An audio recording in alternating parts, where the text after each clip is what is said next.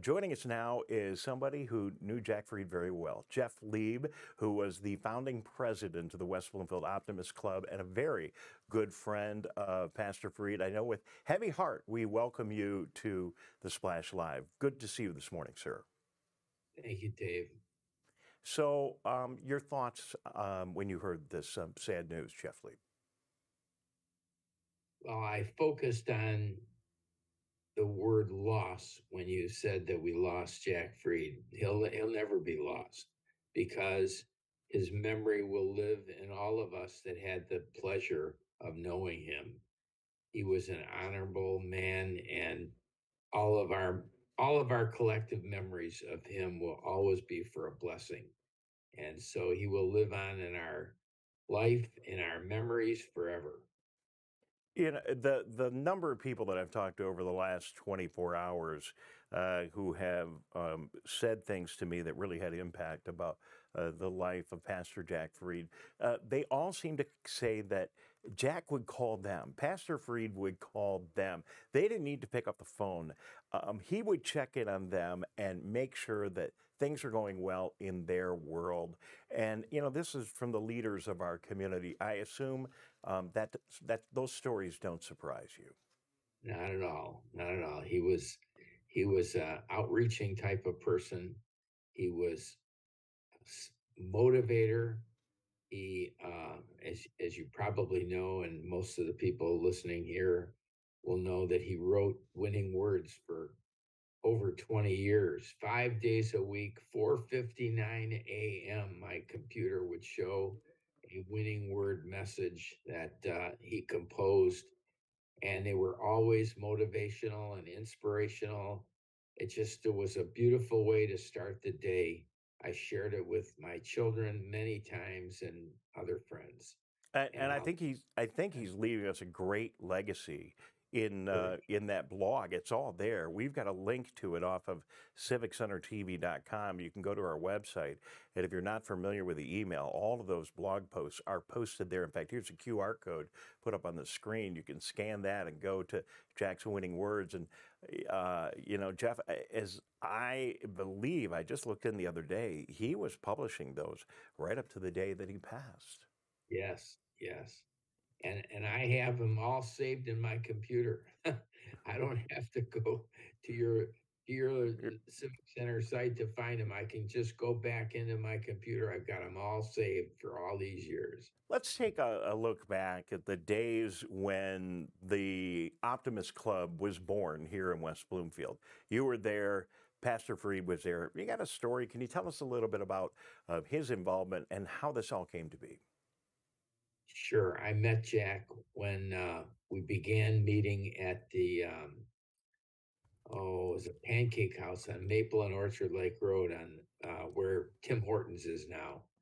And we began organizing. The Birmingham Optimist Club was helping to found us. And we started meeting in the fall of 1971. And we slowly built up 30 or 40 original members. And by the first part of 1972, we were given our charter, and Jack was right there with me and the others, and we were started as a club, and Jack and I hardly ever missed a meeting for 50 years. When we were in town, we were always at our meeting, and unfortunately, COVID interrupted the ability to meet in person. But we met for 40 years, 7:30 Tuesday mornings at the Stage Restaurant. We had a couple of other places that we met, but the last restaurant of where we met in person was the Stage. Now we're meeting at the Soul Cafe. Well, we're going to hear more about that Good. when we talk to some other folks, including Robert Brooks later on this morning, who had breakfast with him every Saturday. Yeah.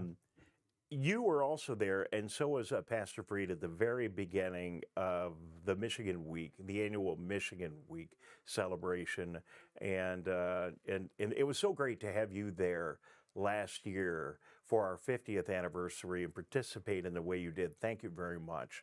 But that is an amazing event where we honor volunteerism in West Bloomfield.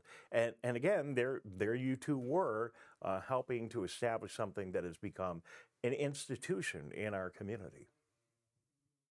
Thank you. It was an honor to be there. And that first year in 1972, Jack and I were both named Minutemen Award winners from the state of Michigan, which I don't remember how many Minutemen Award winners there were, but he and I were right there, and we just been friends for so long. That's why I say he left a legacy of memories that will live forever in my mind.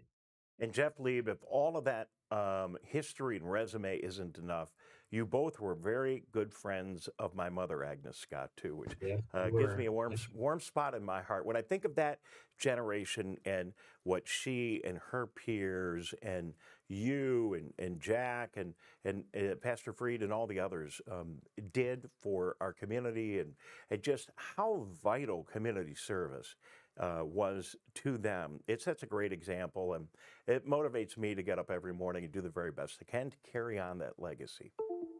Your mom invited us as optimists to come down and spend time at the oh, lost for a thought. She ran the Channel 56 auction. Sure. So The you were au- at yeah, yeah. So you both came to the she auction. recruited. Oh yeah, she Oh my recruited goodness. us, and she recruited us and all the members of the Optimist Club to come down and work on the auction. Yeah, that was a wonderful gesture on your part. Another great memory. We'll continue this conversation on another day. Thank you very much for joining us. Good to be with you. And you seem like you're doing great. You're in Florida this morning, and you're going to miss this terrible storm that we're going to have. But thank you for being with us this morning and sharing your Thank thoughts you. this morning on the Splash Live. Thank you, Dave. To all your listeners, a wonderful Christmas holiday and happy and healthy New Year.